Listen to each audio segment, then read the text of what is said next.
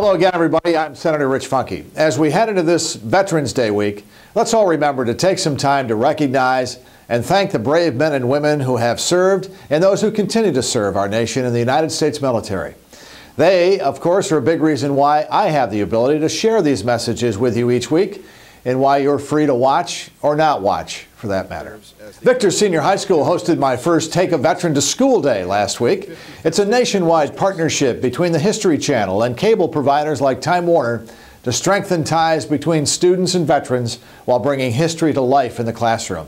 And I want to thank Time Warner's Mark Meyerhofer and Victor High history teacher Jeff Owens for their work in making the event a success.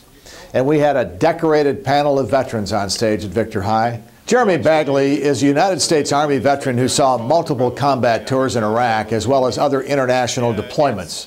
He retired as a sergeant and is currently executive director of the Greater Rochester chapter of the American Red Cross.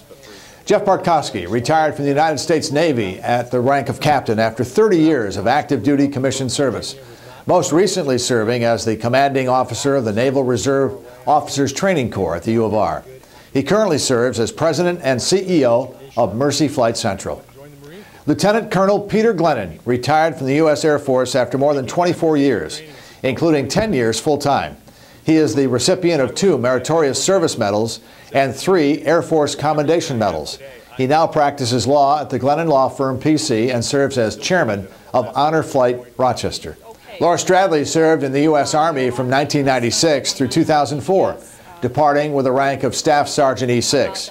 She currently serves as director of the Monroe County Veterans Service Agency. I'm proud to say she was also my 2015 nominee to the New York State Veterans Hall of Fame.